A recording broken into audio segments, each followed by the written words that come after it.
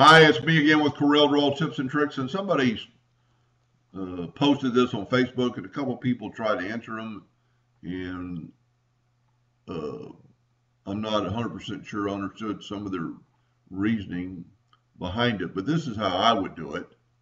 I've got a yellow box just so you've got this filled in, and this happens occasionally when you break text apart and do other things, but you can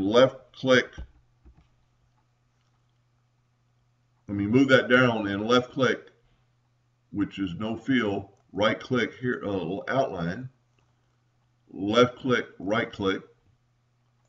We'll do the same thing to the R. Let's move it down. Left click, right click, left click, right click of the mouse. Now we can move these up at the same time. Take your Smart Fill tool and fill in those two letters.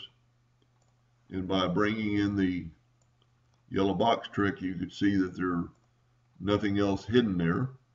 Now, I draw everything in hairline, so there's a hairline around there.